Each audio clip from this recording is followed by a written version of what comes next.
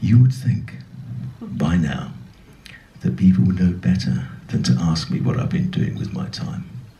And you would think, by now, that I would come up with an answer that would silence them. But I still stumble, crumble and quail when faced with this thankless inquiry.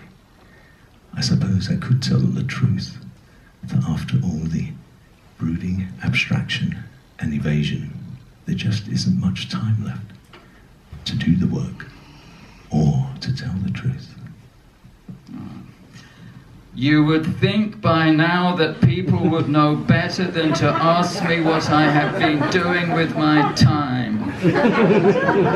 And you would think by now that I would have come up with an answer that would silence them. But I still crumble, stumble and quail when faced with this thankless inquiry.